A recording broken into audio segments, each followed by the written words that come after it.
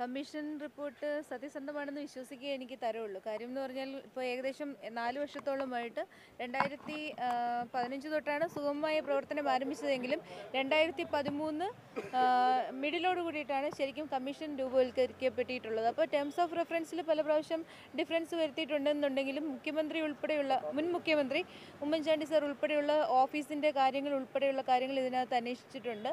അപ്പോൾ police അന്വേഷിക്കാത്ത criminal കേസുകളെ സംബന്ധിച്ച് പോലീസിൻ്റെ അന്വേഷണത്തെ കൂടാതെ പുറത്തുനിന്നുള്ള പല കാര്യങ്ങളും അലിഗേഷൻസ് ഉൾപ്പെട്ടിട്ടാണ് അന്വേഷിച്ചിട്ടുള്ളത്.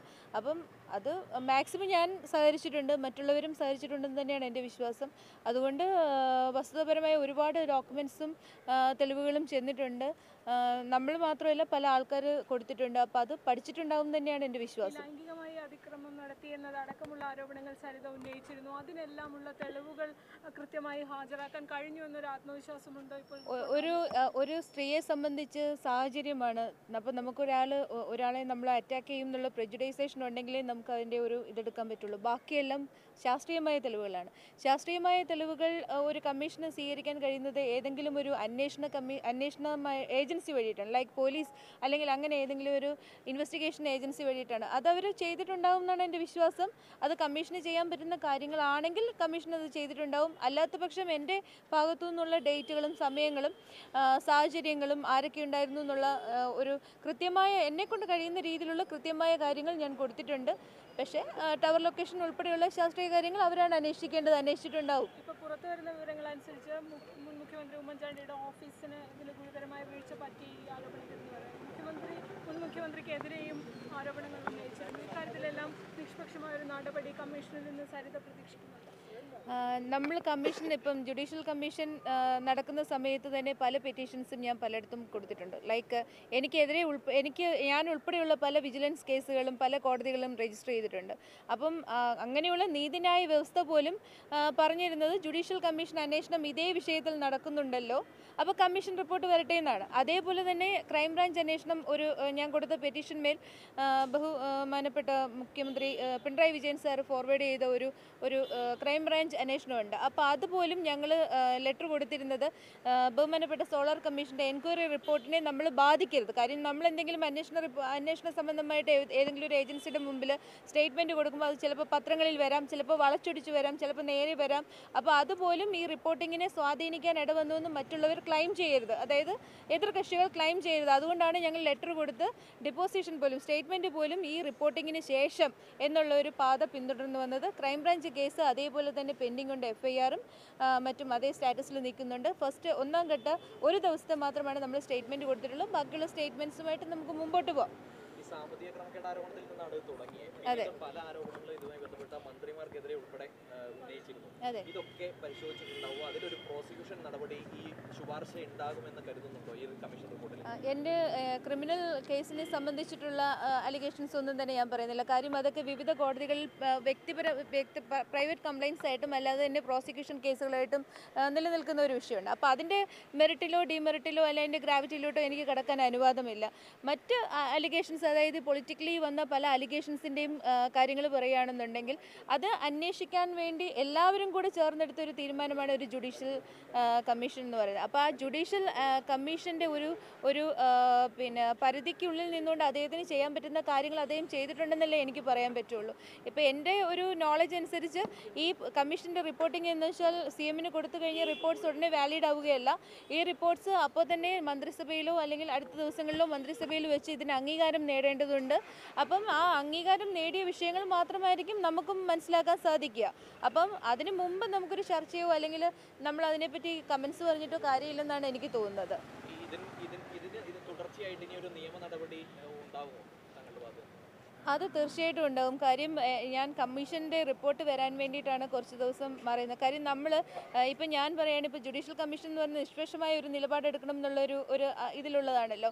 അപ്പോൾ തന്നെ നമ്മൾ സൈമൾട്ടേനിയസ്ലായിട്ട് വേറെ എവിടെയെങ്കിലും എന്തെങ്കിലും കമൻസ് പറയുകയാണെങ്കിൽ മറ്റുള്ള ഭാഗക്കാർക്ക് അത് ചൂണ്ടിക്കാണിക്കാം. ഒരുപക്ഷെ അവരുടെ ഭാഗത്ത് തെറ്റുണ്ടെങ്കിലും ഇത്രയും വർഷം പരിശ്രമിച്ച് കമ്മീഷൻ കൊണ്ടുവരുന്ന റിപ്പോർട്ട് നമ്മൾ അന്ന് അങ്ങനെ പറഞ്ഞത് കൊണ്ട് കമ്മീഷൻ സ്വാധീനിക്കപ്പെട്ടു എന്നൊരു സെൻറ്റൻസ് പോലും വരരുതെന്ന് കരുതിയിട്ടാണ് ഒരു ഏജൻസിയുമായിട്ടും നമ്മൾ ബാക്കിയുള്ള നിയമ നടപടികളുമായിട്ട് മുമ്പോട്ട് പോകാതിരുന്നത്. ഇപ്പോൾ കമ്മീഷൻ്റെ റിപ്പോർട്ട് വന്നു. ഐദർ കമ്മീഷൻ്റെ റിപ്പോർട്ട് ഗവൺമെൻറ് ഏറ്റെടുക്കുന്നതിനെ അനുസരിച്ച് നമുക്ക് ഫോർവേഡ് ചെയ്യാം, അല്ല ഗവൺമെൻറ്റിൻ്റെ ഭാഗത്തുനിന്ന് അതിനൊരു അംഗീകാരമില്ലെങ്കിൽ നമുക്ക് നിയമവ്യവസ്ഥയെ തന്നെ ഇത് ചെയ്യാം എന്നുള്ളതാണ്. 29ഓളം കേസുകൾ ഇപ്പോഴും പെൻഡിംഗ് ഉണ്ട്. 13 കേസോളം ഇപ്പോൾ അവസാനിച്ചു. അല്ല, കുറേയൊക്കെ നമ്മളിപ്പം എക്സാഗ്രേറ്റഡ് കേസസ് എന്ന് പറയാം. അതായത് 8000 രൂപ കൊടുക്കാനുള്ള ഒരു വ്യക്തിക്ക് പ്രോസിക്യൂഷൻ കേസ് വന്നിട്ട് ചിലപ്പം 3 ലക്ഷമോ 4 ലക്ഷമോ എഴുതിയിരിക്കാം. അയാൾക്ക് ഞാൻ ഒളിവിൽ പോയൊരു വ്യക്തിയല്ല. ഈ പറയുന്ന പ്രോസിക്യൂഷൻ പറയുന്ന പോലെ ഞാനിങ്ങ് ഒളിച്ചോടിയിട്ടൊന്നുമില്ല. ബിജു രാധാകൃഷ്ണൻ ഒളിച്ചോടിയിരിക്കാം, പക്ഷേ ബിജു രാധാകൃഷ്ണൻ പോയ സമയത്തും ഞാൻ ഈ കേരളത്തിൽ ഈ പറയുന്ന ക്ലയൻസിൻ്റെ ഇടയിൽ തന്നെ നിന്നൊരു വ്യക്തിയാണ്. 1 ലക്ഷം രൂപയുടെ ബാധ്യതയും ഞാൻ 25,000 കുറച്ചിട്ടാണ് ജയിലിലേക്ക് പോയത്. അപ്പോൾ എന്നെ സംബന്ധിച്ച് ഒരു കേസിന് വേണ്ടി 4 പ്രാവശ്യം ഒരു കോടതി കയറുമ്പം ഇവിടെ നിന്നുള്ള ട്രാവൽ എക്സ്പെൻസ് ഇപ്പോൾ കണ്ണൂർ വരെ പോകണമെങ്കിൽ എനിക്ക് ബസ്സിൽ ട്രെയിനിലും ഇപ്പോഴത്തെ സാഹചര്യം അനുസരിച്ച് ഒരുപാട് പേരുടെ ഇടയിൽ നിന്ന് യാത്ര ചെയ്തു പോകാൻ ബുദ്ധിമുട്ടുണ്ട്. അങ്ങനെ 4 പ്രാവശ്യം പോകുന്ന എക്സ്പെൻസ് തന്നെ 25,000 രൂപയാണ്. പിന്നെ ഞാനപ്പം ആ 25,000 രൂപ കൊടുത്തതിൻ്റെ കടം തീർക്കാനാണോ അതോ 25,000 വർദ്ധിപ്പിച്ച് യാത്രാപ്പടിയും TAD അഡ്വക്കേറ്റ്സിൻ്റെ ഫീസ് ഇതെല്ലാം കൂടെ മെയിൻറ്റെയിൻ ചെയ്യുന്നതാണോ എന്നെ സംബന്ധിച്ച് ലാഭം? നമ്മളെല്ലാവരും കഷ്ടപ്പെട്ടാണ് ചെയ്യുന്നത്. അപ്പോൾ അങ്ങനെയുള്ള ചെറിയ ചെറിയ കേസുകളെല്ലാം ഞാൻ സെറ്റിൽ ചെയ്തിട്ടുണ്ട്. വമ്പിച്ച കേസുകളൊന്നും സെറ്റിൽ ചെയ്യാൻ എന്നെ കൊണ്ടാവില്ല. ഇപ്പോഴും അധ്വാനിച്ചാണ് ജീവിക്കുന്നത്. UDF നേതാക്കളിൽ നിന്ന് വാങ്ങി സെറ്റിൽ ചെയ്തു എങ്കിൽ എനിക്ക് അവർക്കെതിരെ പറയേണ്ട ആവശ്യമില്ല. അതാദ്യം മനസ്സിലാണ്. അങ്ങനെ പറയുന്നെങ്കിൽ UDF നേതാക്കൾ പറയട്ടെ, ആരാണ് കൊണ്ടു തന്നത്, അവർക്ക് എവിടെ നിന്നാണ് ഈ പൈസ എന്നൊക്കെ ഒന്ന് പറയട്ടെ. അങ്ങനെ ആരെങ്കിലും എന്തെങ്കിലും പറഞ്ഞു എന്ന് പറഞ്ഞിട്ട് അതിന് കമൻസ് ചോദിച്ചിട്ട് കാര്യമില്ല. ആര് പറഞ്ഞു, എന്ത് പറഞ്ഞു? നിങ്ങൾ എൻ്റെ അടുത്ത് ക്വസ്റ്റ്യൻ ചോദിക്കുന്നത് അങ്ങനെയല്ലേ, എന്ത് ചെയ്തു, എങ്ങനെ ചെയ്തു? ഇവിടെ നമ്മൾ ഒരു കാര്യം തന്നെ 100 എടുത്ത് ഇങ്ങനെ ചുമ്മാ ഇതായിട്ട് അവർ പറഞ്ഞു കേട്ടു ഇവർ പറഞ്ഞു കേട്ടു എന്ന് പറയുന്നതല്ല. ആക്ച്വലി അതിനൊരു ഇതില്ല. അതൊരു നാട്ടിൻപുറത്തെ ഒരു ഹാബിറ്റാണ്. അത് ശരിയല്ല. നമ്മൾ പോയിന്റ് ടു പോയിന്റ് ചോദിക്കും, ഇന്ന ആൾ ഇങ്ങനെ പറഞ്ഞു, ഐ വിൽ ആൻസർ. അതേ രീതിയിൽ ഞാൻ ആൻസർ ചെയ്യാം. പക്ഷേ ഇപ്പൊ എനിക്ക് അതിന്റെ ആൻസർ കൊടുക്കേണ്ട കാര്യമില്ല. യെസ്, എനിക്ക് തോന്നുന്നില്ല. കാര്യം എന്ന് വെച്ചാൽ ആദ്യകാലങ്ങളിൽ എൻ്റെ ഭാഗത്ത് വീഴ്ച വന്നിട്ടുണ്ട്. കാര്യം എന്ന് പറഞ്ഞാൽ ഞാൻ ഒരു പാവയെ പോലെയാണ് പ്രവർത്തിച്ചിരുന്നത്. കാര്യം എൻ്റെ കേസുകൾ ഉണ്ടായ വ്യക്തികൾ തന്നെ എൻ്റെ കേസുകൾ സെറ്റിൽ ചെയ്യാമെന്ന് എന്നോട് സംസാരിച്ചിരുന്ന ഒരു കാലഘട്ടം ഉണ്ടായിരുന്നു. അത് നിങ്ങൾക്കറിയാം. ഞാൻ കമ്മീഷനിൽ ഒക്ടോബർ 27 വരുന്നതിന് മുമ്പ്, ഈ കഴിഞ്ഞ വർഷങ്ങളിൽ ഒക്ടോബർ 27 ഡിപ്പോസിഷൻ കൊടുക്കാൻ വരുന്നതിന് മുമ്പ് ഒരു കാലഘട്ടം എന്ന് പറയുന്നത് ഞാൻ ഈ പറയുന്ന ഇപ്പം പറഞ്ഞ UDF നേതാക്കളുടെ തന്നെ ഒരു മെഷീനറി ആയിരുന്നു. അപ്പോൾ അവർ പറയുന്നതനുസരിച്ച് മാത്രമേ എനിക്ക് എന്തെങ്കിലും ഒന്ന് ചെയ്യാൻ പറ്റുള്ളൂ. അവർ പറയുന്ന കാര്യങ്ങൾ ഞാൻ അതേപടി ഇത് ചെയ്തുകൊണ്ടിരുന്നു. കമ്മീഷനെ അപ്പോയിൻറ്റ് ചെയ്തത് അവരാണ്, പക്ഷേ കമ്മീഷനുമായിട്ട് സഹകരിക്കേണ്ട എന്ന് എന്നെ അഡ്വൈസ് ചെയ്തതും ഈ പറഞ്ഞ ആൾക്കാർ തന്നെയാണ്. അത് നിങ്ങൾക്ക് എവിഡൻസസ് ആയിട്ട് നമ്മൾ പുറത്തു വിട്ടിട്ടുള്ളതാണ്. അപ്പം അങ്ങനെ ആദ്യ കാലഘട്ടങ്ങളിൽ എനിക്കും തോന്നിയിരുന്നു ഈ പറയുന്ന സോളാർ കമ്മീഷനെ ഡെപ്യൂട്ട് ചെയ്തത് UDF സർക്കാരാണ്. എനിക്ക് പലപ്പോഴും കിട്ടിയ സാഹചര്യങ്ങളിലും ഈ പറയുന്ന കമ്മീഷൻ്റെ റിപ്പോർട്ടിംഗ് എന്ന് പറയുന്നത് കമ്മീഷനിൽ നമ്മൾ എങ്ങനെ ആക്ട് ചെയ്യണം, അവരിൽ നിന്നുള്ള റിയാക്ഷനും എനിക്ക് ഇവർ പറയുന്നത് പോലെയാണ് എക്സ്പീരിയൻസ് ചെയ്തിട്ടുള്ളത്. അപ്പം ഞാൻ വിചാരിച്ചത് എന്താണ്, ഈ പറയുന്ന UDFകാർ തന്നെയാണ് അവിടെ ഇൻഫ്ലുവൻസ് കൂടുതൽ. അപ്പം നമ്മൾ എന്ത് പറഞ്ഞാലും, നമ്മളിപ്പോൾ ഇൻ കേസ് നമ്മളൊരു ഫാക്റ്റ് പറഞ്ഞാലും അതൊരു പേപ്പറിൽ വരാൻ പോകുന്നില്ല. സോ അതുകൊണ്ട് മാത്രമാണ് നമ്മൾ ആദ്യ കാലഘട്ടങ്ങളിൽ, അതായത് കഴിഞ്ഞ ഇതിനു മുമ്പുള്ള ഡിപ്പോസിഷൻ സ്റ്റാർട്ട് ചെയ്യുന്ന ഒക്ടോബർ 27 മുമ്പുള്ള കാലഘട്ടങ്ങളിൽ ഞാൻ അവരുമായിട്ട് നിസ്സഹകരിച്ചത്.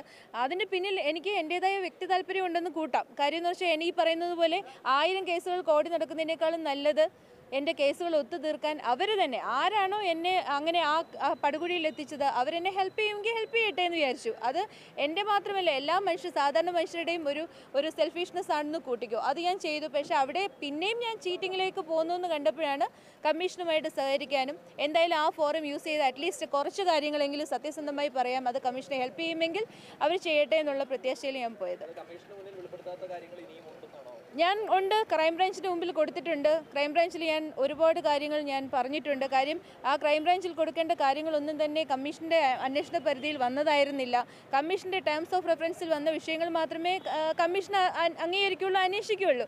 സോ അപ്പോൾ അങ്ങനെ അന്വേഷിക്കാത്ത അവർക്ക് പെട്ടെന്ന് പറയാൻ പറ്റും ഇത് ടേംസ് ഓഫ് റെഫറൻസിലില്ല എന്ന്.